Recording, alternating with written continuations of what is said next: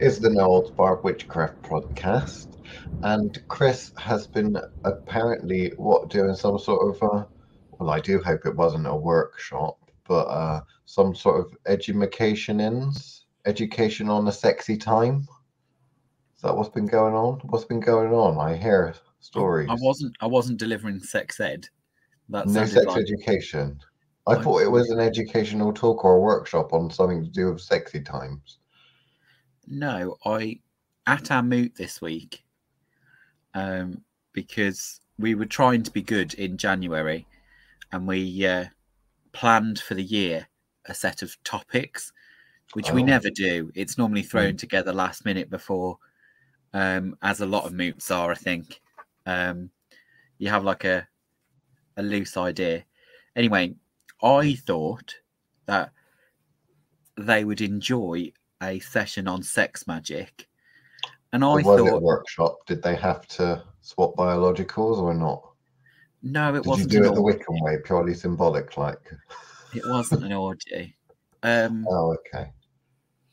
But it was the reason I kind of thought it'd be nice to do it this week is because traditionally this one, because we the last week of the month,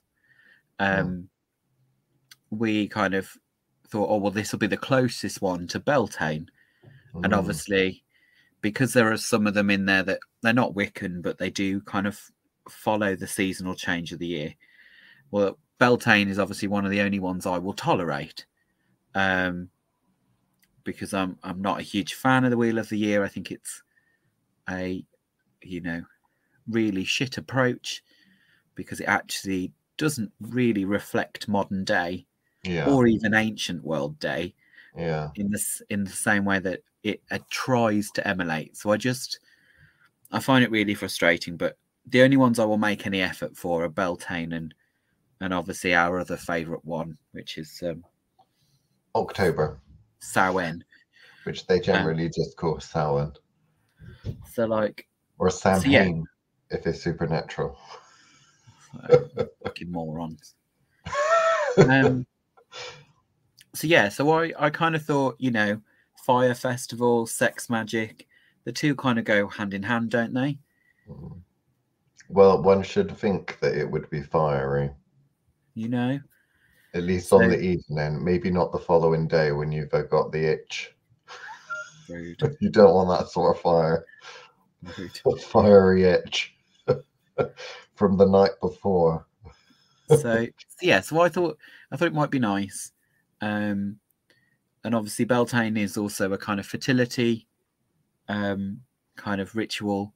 So that kind of made sense that, Maeve and all that, Mary of the Oak King and all that kind of crap. You kind of got that nice thing of, well, okay, let's rebrand it sex magic. Let's go. So what we did earlier on in the year, which I think is what a moot should do, is I posed a question and asked all of them to kind of give their experiences of before, because then that way you've got an idea of how much you need to lay it on, depending on how well they did it. And I'd written a little list before I went in of like topic points that I was interested, thought would work. And actually they hit about half the list. I was quite impressed actually. Bearing in mind most of them hadn't really done any sex magic of any kind. So it was nice to know that they at least had in their consciousness thought about it. So I'll pose the question to you, Liam, because this is how I kind of asked them. So I kind of went, in my line of work, I get lots of people conflate love and sex as being the same thing, or at least too close to one another. I said, so if I was to ask you, what is your understanding of love and sex magic, and how different are the two? Well, love's the word that's descriptive language of some sort of an emotion. Yeah. And then the other one, there's involved in some form of penetration. Oh, okay. Basically. Okay.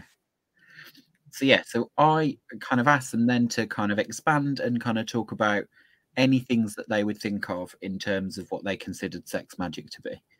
And we had the kind of typical ones.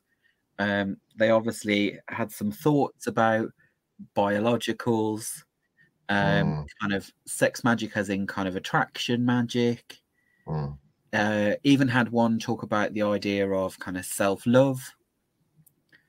And kind of, you know, love magic could potentially be, you know, the magic that's given in protection of loved ones, that sort of thing, of kind of like that unintentional love magic. What is this, a family circle jerk or something? Very Harry Potter, Right. self-sacrifice and all that kind of shit. Come on, Harry, rub the wand. Expelliarmus. Wow. Oh, you know, we were all thinking that. Trust you to be standard. Oh. So did the talk go well? Yeah, it was good. And obviously we got so... What I liked most was we got so distracted by each other, talking about each other's experiences. And one of them talked about kind of like accidental kind of sex magic. Oh, premature sex magic. No, not premature sex. Like as in when something that should have was mundane became magical on the basis that multiple people there were practitioners. So that kind of like he particularly was talking about when once upon a time he was part of a throuple, and they'd gone out and about, that sort of thing is occurring, and then kind of like, you know, as quite frequently happens, which I don't think he realised this is quite is quite normal, is animals got closer. So, you know, kind of waking up to you know, a deer nibbling at your nether regions is pretty standard for when you go and have you know, sex magic in the woods, because the animals feel that energy of that kind of mating call kind of way of approach. So it was quite interesting to kind of go, well, actually, that's not the first time I've heard someone talk about that. That's quite common, or at least my understanding of that is quite common. You know, all the animals arriving at the orgy afterwards kind of thing. Thankfully not during, but kind of afterwards, because that kind of energy raises a certain kind of vibrant frequency around the space and kind of attracts those kind of things. But yeah, it was really nice to kind of hear their experiences. And actually, like I said, even though they'd not done a lot of intentional sex magic, it was interesting to hear what their ponderings were. Oh, okay. So what were some of the more bizarre, unusual ones then that you remember? Or is it just generic spell casting or consumption or something? Yeah, they were all quite generic. And then people had kind of brought up other subjects that they didn't really know a lot about. So the natural one is obviously like what this podcast is named after. The you know, there was mention of the Great Rite. Someone had got a copy of the Faraz with them.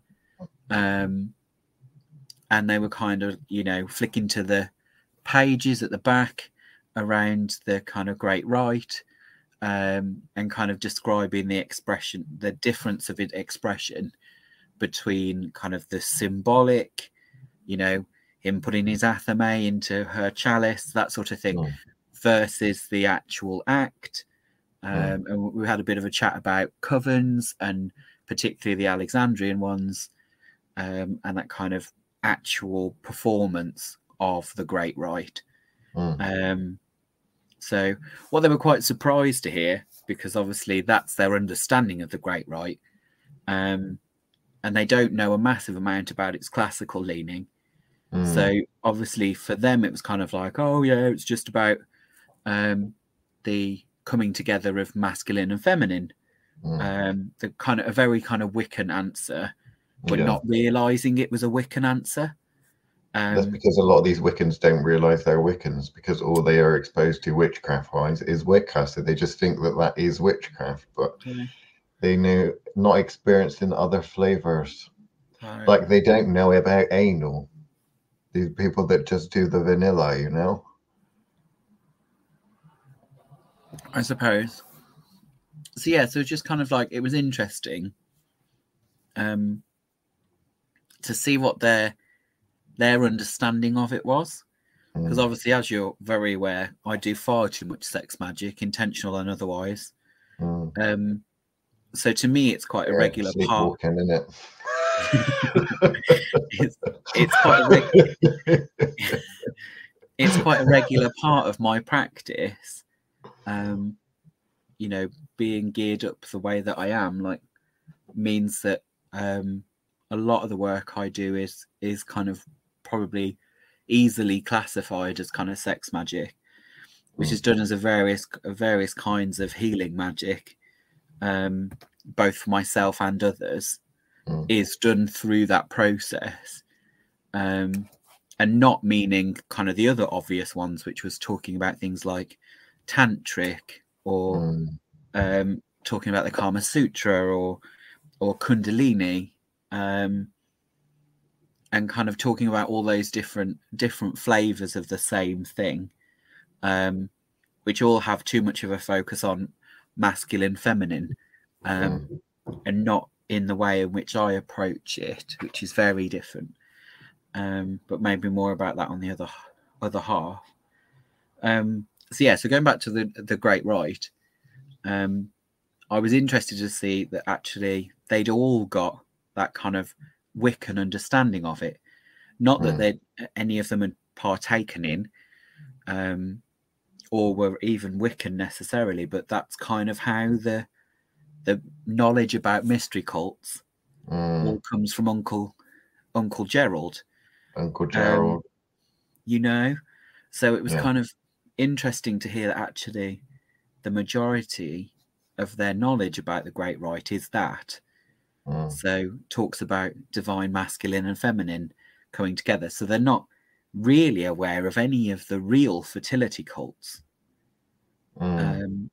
So, you know, they'd heard of the Bacchanalia but know nothing of it. They know nothing of, you know, the traditional Great Rite, which would be the Dionysia, which had huge festival games, big performing arts. It's actually where a lot of our plays come from the ancient world. Is the competitions that were held at that point are all part of honouring kind of, you know, either Dionysus or the version that I believe Uncle Gerald is stealing is actually more the one to do with not Dionysus, but actually kind of Artemis and Actaeon. So, which is actually a rape, not a consensual sex situation. So isn't a love and light, you know, hearty Valentine's-y kind of approach. You know, it's coming to that why in a lot of these Wiccan circles it all gets a bit rapey, and there's lots of cult leaders often. I mean, there's always ones being accused of pedophilia and sexual assault and such. Is there something there, perhaps? Well, if that's what the energy they're chasing, it's not surprising, really, is it? But there is that kind of part of actually looking at the pictures in the Farrar. They're in their book, the pictures of their ritual actually does have her bound. Yeah. So, which makes me wonder. I've never really looked into it, but it had me thinking about, well, actually, one of the versions of that cult would be Artemis and Actaeon, So obviously, you know, he gets his comeuppance in the end when she turns him into a stag, and then he's torn apart by his own hunting hounds. But they don't feel, you know, they don't do that bit. No. They just it's all about the culmination, isn't it? It's about the bringing together of divine masculine and feminine. But it would explain why a lot of the kind of Wiccan, Alexandrian, I can't speak to the other kind. Why won't my brain give me the other kind? Well, the Gardnerians. Yeah. So the I don't know the difference particularly, because it doesn't interest me mainly, of the, you know, symbolism that they're going for in the two. But I can base on what the Faraz have put out there from the kind of Alexandrian side. And that often is a crown. He wears a crown that's got horns on, which kind of gives the hint towards, you know, all the Wiccans would like to say that's Theranos from the Celtic, but it's not. It has more to do with the possibility of bringing the representation of the stag and the ultimate end of that partnership.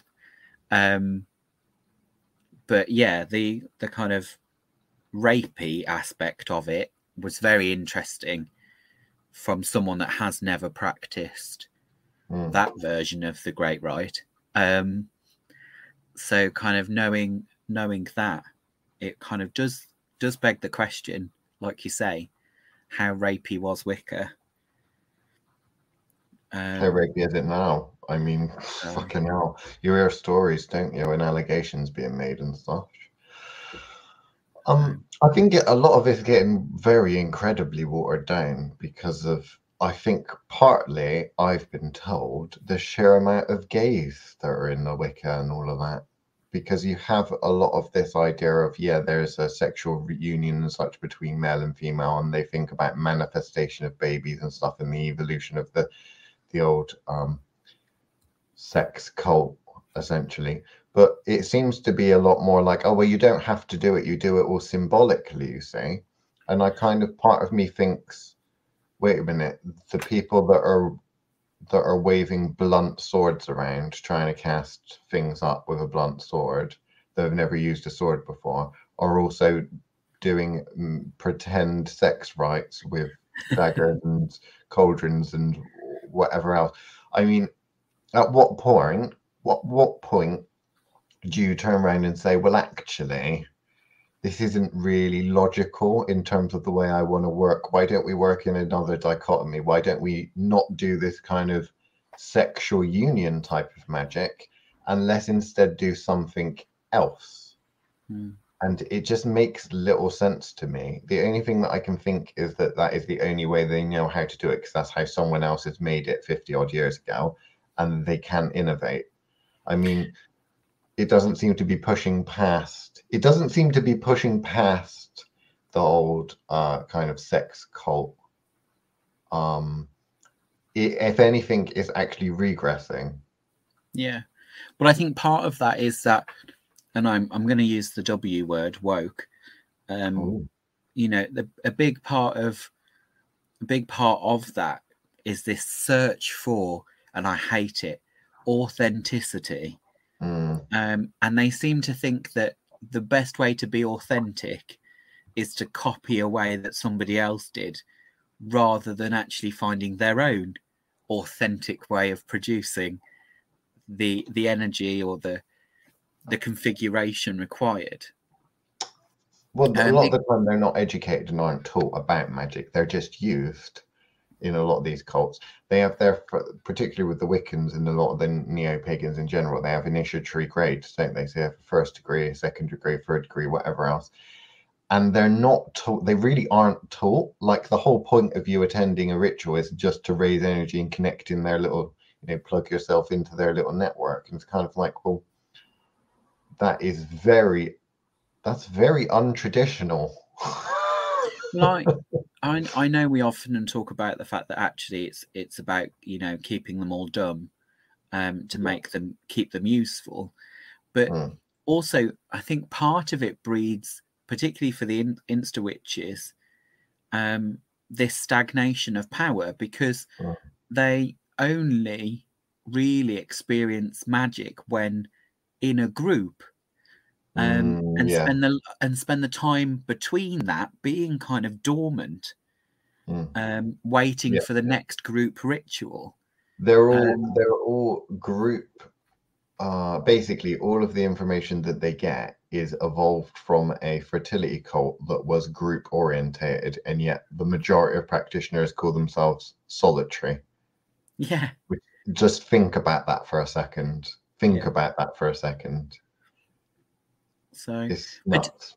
Particularly when you're talking about something like the Great Rite, which is about the coming together of mixing energies in order to produce something new. It's kind of interesting in that process of kind of going, actually, what does that mean for you? Because actually, you should both be arriving with your own power. It shouldn't only become something when there's multiple of you. You should be, you know, for lack of a better phrase, looking after and tending to your own instruments in the meantime, until, like, you know, it's almost like which was on my list and they hadn't considered, this enforced concept of celibacy. So obviously I was then talking about botanicals as a power source, and went on to talk about you know, the goetics, and thinking about, well, actually a lot of contracts with demons and other forms like that include the kind of payment in bodily fluids. Now, depending whether or not that's a blood rite, or, you know, I know plenty of people that have gone down the semen variety, in order to have that lasting contract, and the you know, and knowing the leftover of that. The bit that I found particularly interesting is they'd not considered about the kind of weak point, and maybe we'll pick this up again on the other side, but the vulnerability that comes at that point. So at point of orgasm, or, you know, point of union, there is a weakness that is being observed at that point, a vulnerability that is there to be you know, taken advantage of, which, you know, is my particular kind of variety of sex magic. Is a point at which, when I teach others about poppet work and taking advantage of those moments of where someone's back is turned, not literally, Liam, but, you know, there is that. You don't know. You don't know the position, do you? You know, but that vulnerability that's there, that person at orgasm is open, and not necessarily aware of which of their bodies they're in, and therefore, you know, reaching in and taking a piece and walking away is a big opportunity there. It's also an opportunity for mixing on a level that is not often available to the uninitiated, as it were. So it was kind of talking about things like that they'd never given any thought to, because none of them were experiencing sex magic. So if you're not observing with your other eyes at those points, because you are separating that act from and putting it quite clearly in the mundane box, and not considering the massive potential of magical uses of that energy that is available at that time, or the kind of, for lack of a better word, sacred space that's kind of being created in a sexual union, that kind of blissful moments for a lot of people. All of that is a, you know, mistaken opportunity. The other part of kind of the flip side of that is celibacy, that kind of ritualized celibacy, where that's what I bring to the table.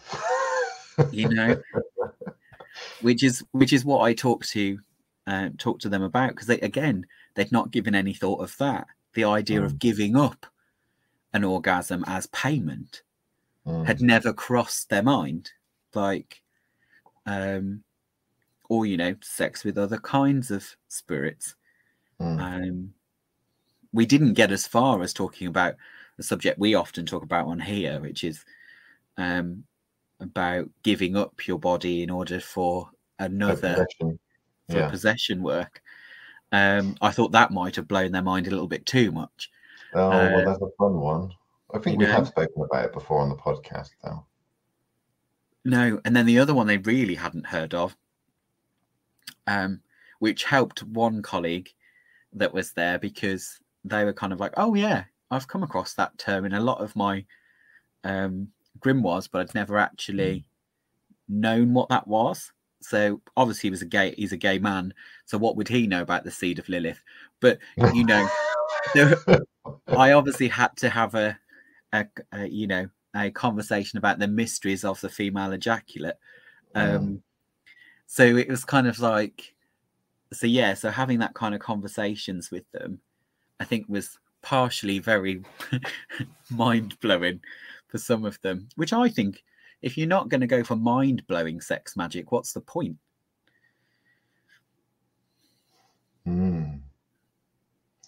Well, I mean, it is a sort of explosive ritual, isn't it? So I felt like they learned a lot. And maybe they'll give some more thought to sex magic in the future. Maybe a workshop next time. No, I'm not sure I'm prepared. I don't think I've got a strong enough stomach. Seed of Lilith for you and you and you. Everyone gets seed of Lilith in the eye. Here's a napkin. That's not the episode of Oprah I think I'd ever want to see. It would be funny if there was, though. You get some seed. You all get some seed. But yeah, so it was good. I very much enjoyed it, particularly because it's a subject I like to talk about. Because I don't think it gets enough talk. No, but is that just because people are prudish? Or yeah, I blame the Victorians. Is it that, or is it that there's too many solitary practitioners, though, these days? Yeah, but this is the thing. The whole concept of actually being able to raise energy on your own, and none of them are thinking, they won't think to do that, will they? They won't think to grab the wand and use that for magic. Do you know what I mean? What a fucking wand. I don't know about you, but the wand chooses the wizard, Harry. So I think it just gets upgraded according to how baggy it gets from it. I don't know. Eventually, you're on mains power. So I kind of just see it as an important part of practice. Oh, that was the seed of Lilith trying to come back up. Oh dear. It's when it gets halfway down your throat and just lodges there, isn't it? Oh. But yeah, so I thought it was good. I think people learned a lot. But I just don't think it's a big enough part of some people's practice. Should we be setting more sex magic homework then for people? I don't know about that. Should we be doing a witch wars? I don't know if people would be insulted. A sexy time witch wars. I don't know if it's appropriate to say to a mentee. Well, I don't know. I mean, they're big boys and girls, aren't they? We might have to be an 18 plus type witch wars. No one under the age of 18. I mean, it would be fun, wouldn't it? We could do it for Witch Wars 8. Maybe. Upgrade your bedroom tools. I don't know. Well, I was going to say, everyone get their keys. Like, you get your manifest yourself a crossroads key from a carte, and then put it in the magical bowl, and then we all draw a key out.